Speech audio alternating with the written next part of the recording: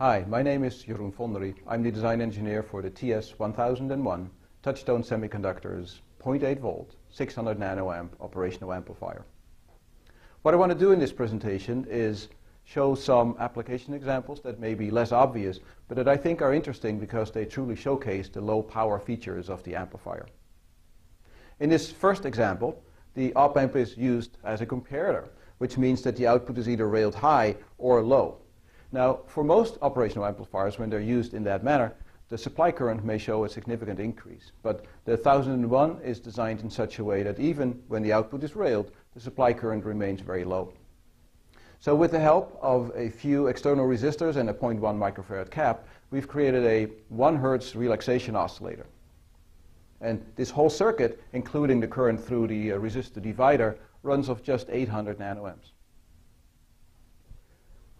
In this next example, the 1001, with the help of a logic FET PMOS, is used to create a peak detector. The diode in the circuit here is shown to represent the body diode of the PMOS. So how does this work? When the input voltage is higher than the output voltage, the feedback around the 1001 and the PMOS turns the PMOS on, and the output voltage follows the input voltage. Then, when the input drops below the output, the PMOS is turned off, and the output stays at its last peak value. Now, the whole circuit is biased off the capacitor side, which means that the quiescent current is discharging the capacitor. But because the quiescent current is so low, there's barely any droop on the capacitor at all. In fact, if we look at this time domain picture of the waveforms that we have, there is a 800 millivolt input sine wave, 30 Hertz. That's the blue line in the middle. And then there is a purple line that follows the peaks of the input voltage. And as you can see, there's barely any droop of that peak value at all.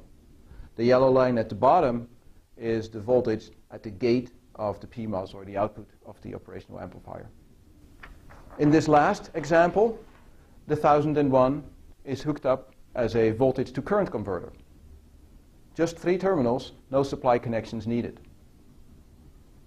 Despite the rather unusual connections of the terminals, the operational amplifier works like an op-amp is supposed to, which means that the input voltage at the 2 terminals is forced to be equal. That voltage then is imprinted on the resistor at the bottom, and that forces a current of V in over R through the resistor, through the amplifier, and that current has nowhere to go but to come out on the top at the terminal shown there. So thanks to the very low quiescent current of the op-amp and its beefy output stage, we have a V to I converter that's very linear, all the way from less than a microamp to well over a milliamp. Well, that was it. Thank you for watching. For Touchstone Semiconductor, this was Jeroen Vondery.